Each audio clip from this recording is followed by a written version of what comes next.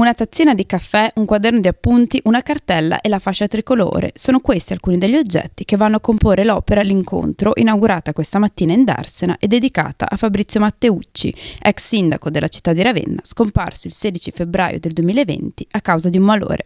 L'opera, realizzata in mosaico dai ragazzi dell'Accademia di Belle Arti su progetto di Silvia Naddeo, è stata collocata sulla panchina lungo il canale della Darsena in cui Fabrizio amava trovarsi a fine giornata con la moglie. Alla breve e toccante cerimonia di inaugurazione, che si è svolta proprio nel giorno del compleanno di Fabrizio, hanno preso parte anche alcuni amici, i familiari e la moglie Simona, che ha ricordato con affetto i momenti passati con il marito proprio sulla panchina dove è stata posizionata l'opera.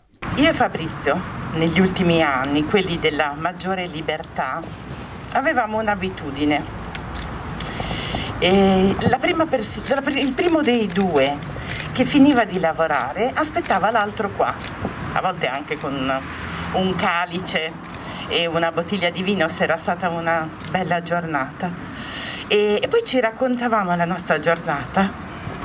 Siccome Michele de Pascale ha saputo tutto questo, e un giorno mi ha chiamato e mi ha detto: Simona, non ce la faccio, il Covid, tutto ci sta costringendo, però io ho bisogno di andare avanti, voglio che ci sia un luogo che già riconosce Fabrizio. Io ho pensato al luogo dove voi vi incontravate, perché sapete, oltre a questa panchina c'è questo Leandro, che un ragazzo che viene da un paese molto lontano aveva portato come piantina piccolissima e che ha custodito per 5 anni, annaffiandola tutti i giorni, perché diceva: se cresce lei ce la faccio anch'io.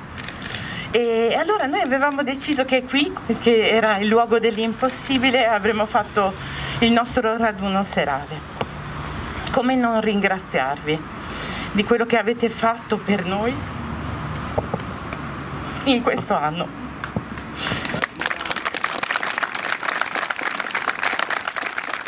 Anche il sindaco di Ravenna Michele de Pascale ha ricordato la figura di Matteucci, che nonostante la scomparsa prematura è rimasto nel cuore dei ravennati. Oggi è il giorno del suo compleanno e abbiamo deciso di dedicargli questa bellissima opera realizzata con l'Accademia di Belle Arti di Ravenna, che è in un luogo magico della sua vita sia istituzionale che personale. Istituzionale perché Fabrizio è stato il sindaco della Darsena, che ha messo per 10 anni un impegno costante a rivitalizzarla, a rigenerarla, ma anche un luogo della sua vita, nel senso che quello era una panchina dove quasi tutti i giorni si incontrava con Simona, sua moglie, per concludere la giornata insieme. Quindi c'è un ricordo semplice ma molto molto bello di lui e dei suoi oggetti, e poi la fascia tricolore che lo ricorda come sindaco della nostra città.